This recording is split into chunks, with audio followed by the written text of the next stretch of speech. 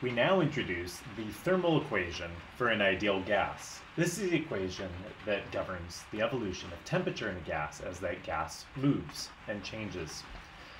The temperature equation under an adiabatic assumption, so adiabatic, which means no exchange, adiabatic, no exchange of heat between parcels of fluid,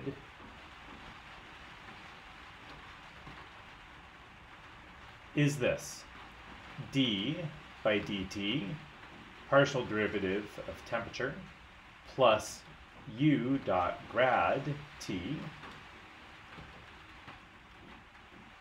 plus gamma minus 1 times the temperature times the divergence of the velocity u is equal to 0.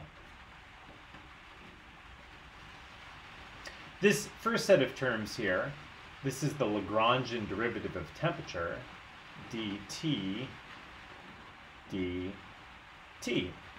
And so we can write this in an alternative form, in a Lagrangian form, by saying dt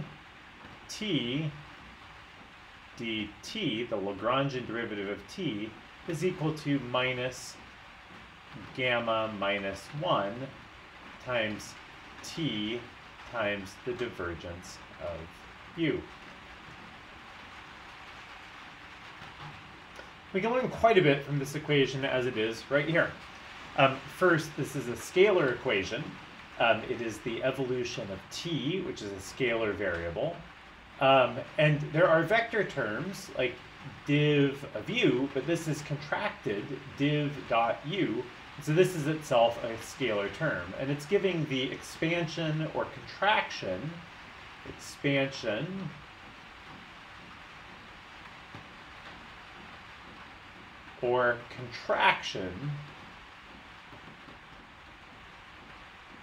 of the fluid as it is squeezed and compressed. Now, from this already, we can immediately learn something about the evolution of temperature in an ideal gas. If the gas is compressed, well, in that case, if it's squeezed, if we take the gas and we squeeze a parcel of it, we squeeze it from all sides, that means that the divergence of the velocity is less than 0. So then div dot u is less than 0, and the temperature goes up because the div dot u is less than 0. It gets hit with a minus sign, and so the temperature goes up. T goes up. So when an ideal gas is compressed, its temperature goes up and it gets hotter. If gas instead expands, so now we have our parcel of gas, and now we expand it outwards. Well, now the divergence of u is a positive quantity, and when hit with the negative sign, div dot u is greater than 0. Now the temperature decreases. The gas cools down on expansion. And you may have experiences with this if you have either pumped air into a closed container and then felt that container get hotter. That's from the compression. Or if you use like a can of pressurized gas and you release a bunch of gas out of it, then the can will get very cold and maybe even condense frost out on the sides as it chills down. One thing that's interesting to me is that these changes in temperature, they're proportional to not only the amount of expansion or contraction, but also the temperature of the gas to begin with.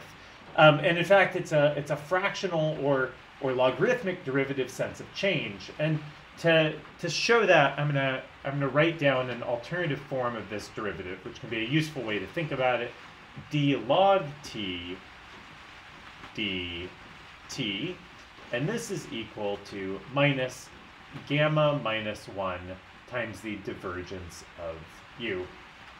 And this form comes about because the logarithmic derivative, this is 1 over t times a quantity d by dt of t plus u dot grad t, as we've seen in other cases before.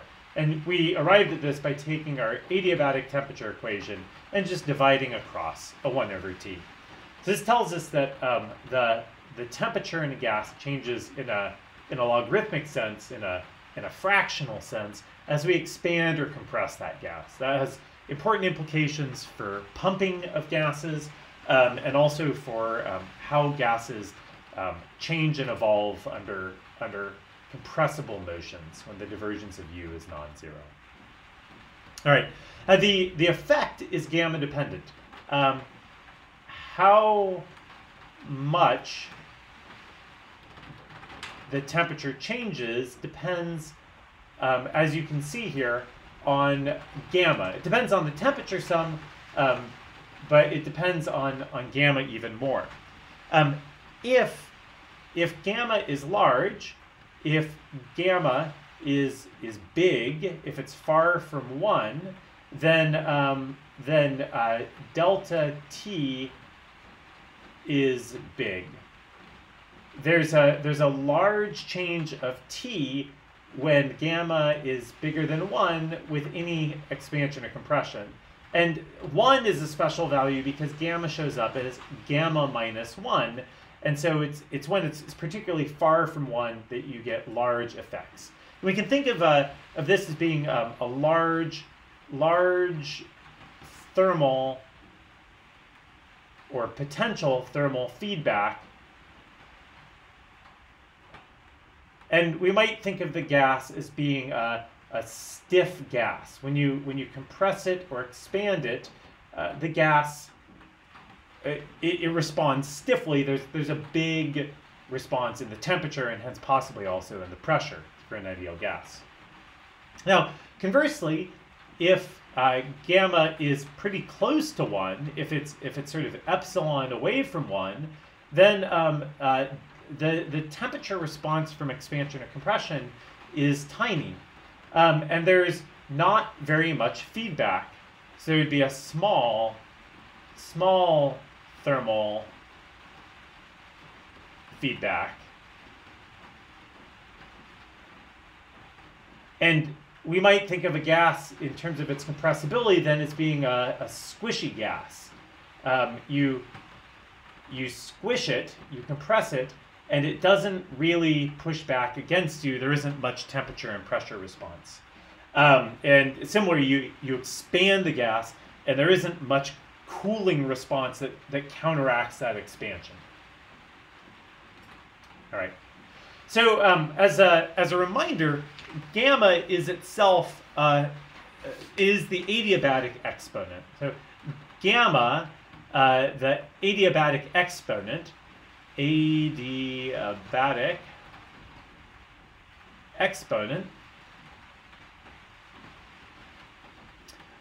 for an ideal gas, there are a bunch of different exponents. There's a capital gamma 1, and there's a capital gamma 2, and there's a capital gamma 3. Each of these are logarithmic derivatives of different thermodynamic quantities, like d log rho, d log p, and other things like this. And all of these are the same and equal to little gamma for an ideal gas. And for an ideal gas, little gamma is also the ratio of the specific heats, Cp over Cv, with Cp the heat at constant pressure, and Cv the specific heat at constant volume. And generally this is a quantity greater than 1. And typical values of gamma are like so. So gamma might be equal to 5/3 for a monatomic ideal gas.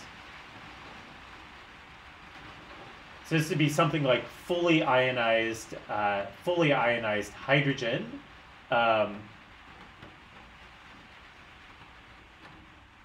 Where you only have protons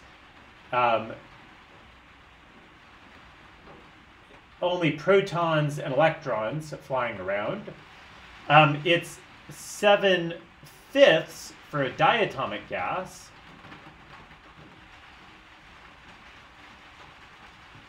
So this is something like N2 or O2 or other diatomic molecules that show up typically, especially in cooler planetary atmospheres. H2, very important in things like the gas giants.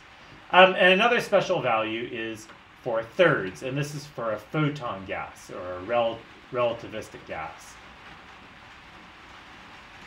And this happens especially, this happens in astrophysics in extreme events when you have extremely high luminosities and radiation-dominated systems, like in accretion disks or AGN or O-type stars and other massive stars on the main sequence. Or supernovas. They can all be in sort of these kinds of categories where there's a radiation-dominated flow potential.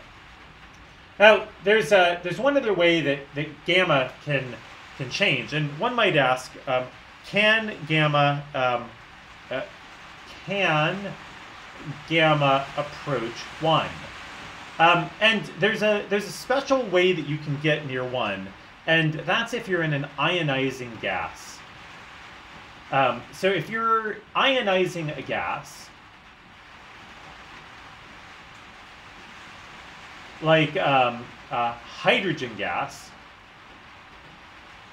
so if you take this to about 10 to the 4 Kelvin, you start taking H and you break it up into H plus E minus. And you've done two things. You've sunk energy into a phase transition, into going from H to these two things, and you've also created two different particles that are running around, which generally increases the pressure of the system. And so the combination of these two things means that CV goes up by a lot more. Now let me see if I can write this here. So CV goes up by a bunch for a little change in CP, and so gamma approaches 1. And if we can solve this for a pure hydrogen gas, and I'm going to show you some results here from Clayton. Clayton, 1983, a classic book on stellar structure. And if you look at the value for gamma sub 1, which for an ideal gas is also little gamma, against the ionization fraction ionized, then you'll get a particular curve. You get a curve that comes down like this and comes up like this from an ionization fraction of 0 to a fully ionized gas. Now, as we saw up here, the fully ionized value is 5/3, and this floor value down here is about 1. And this minimum here occurs at about a 50% ionization fraction. And this minimum value is actually 1.135, roughly, which is a value that's quite close to 1 compared to 5/3. Right? This is 1.666. So you can get a gas that's very close to a gamma of 1 in ionization zones. Where does this happen? Inside stars like the sun, as you drop below the photosphere, which is about 6,000 Kelvin for the sun, the temperature increases, and so you go from a neutral, non-ionized hydrogen gas here, and you heat up the parcel as it drops down inside the sun, and you end up with a fully ionized parcel down here at temperatures greater than about 10,000 Kelvin. And in between, when you've ionized it, you've gone to a gamma 1 gas, or nearly 1, and you've lost a lot of the thermal response in the system to compressibility. And this brings about various instabilities in these mixed systems. And we can find this also in some other chemically dominated systems, which are of interest throughout atmospheres and stellar interiors.